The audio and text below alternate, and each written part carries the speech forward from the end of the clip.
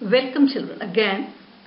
In the last video I explained you how to add and subtract two integers with the same sign or unlike signs. Now in this video I will share the properties of addition and subtraction of integers. Before we begin, I would just like to advise that don't waste your time, utilize it more constructively. Okay, so we'll come to the first property, that is closure property of addition. When we talk about closure property of addition, if we add two integers a plus b, then the result or the sum is always an integer. Just see the example, 9 plus minus 7 is equal to 2, and the second example, minus 6 plus minus 5 is equal to minus 11. In both the cases, the sum is an integer.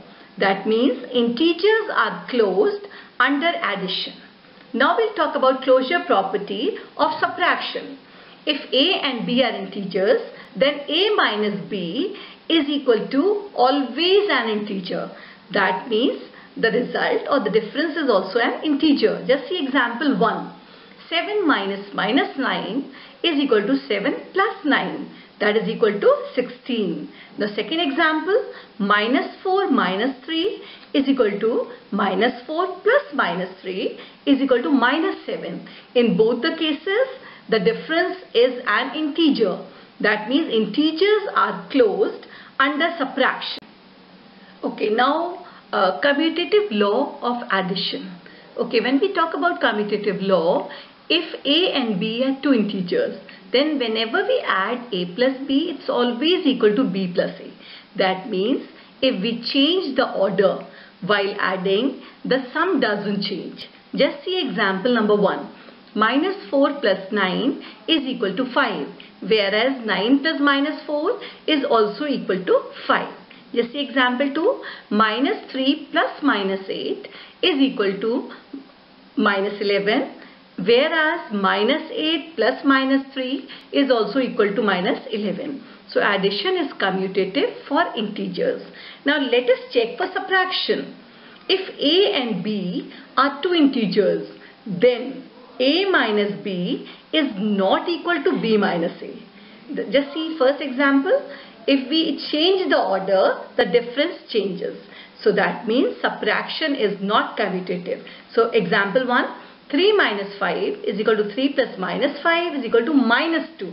But if I change the order, 5 minus 3 is equal to 2, where minus 2 is not equal to 2. Therefore, we say that subtraction is not commutative. Now we'll come to the third property, that is associative law of addition.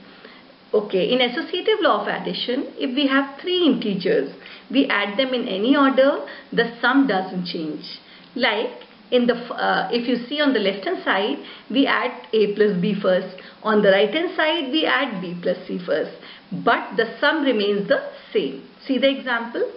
Minus 6 plus minus 8 is equal to minus 14. Now we add the third integer to the sum of the first two. That means minus 14 plus 5 is equal to minus 9. In the second case, we add the second and the third integer first. Minus 8 plus 5 is equal to minus 3. Now to minus 6 we add minus 3, we get minus 9. If you see, we had changed the order while adding, but the sum is still the same. That means minus 9. So therefore addition is associative for integers. Okay, now we talk about subtraction. Is subtraction of integers associative? No. Subtraction of integers is not associative. That means if we change the order while subtracting, the result will change or the difference will change. Just see the example given there, where from the first we subtract the second integer. That means 3 minus 4 is equal to 3 plus 4 is equal to 7. Then we subtract the third integer from the difference of the first two. That means 7 minus 5 is equal to 7 plus 5 is equal to 12. Now if I change the order, now from the second integer I subtract the third. That means minus 4 minus 5. We get minus 4 plus 5, that is plus 1.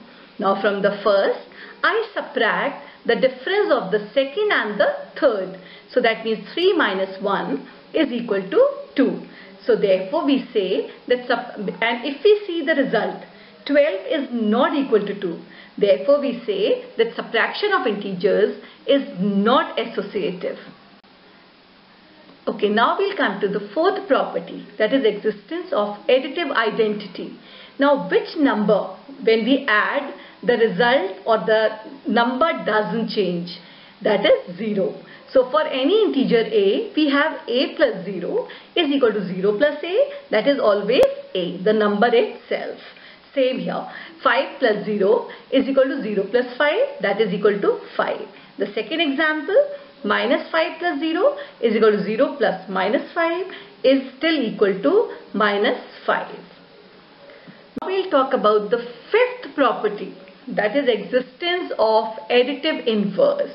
That means if any integer is there, there is an opposite.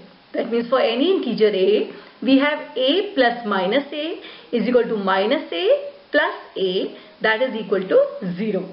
Just see the example, 7 plus minus 7 is equal to 0, whereas minus 7 plus 7 is still equal to 0.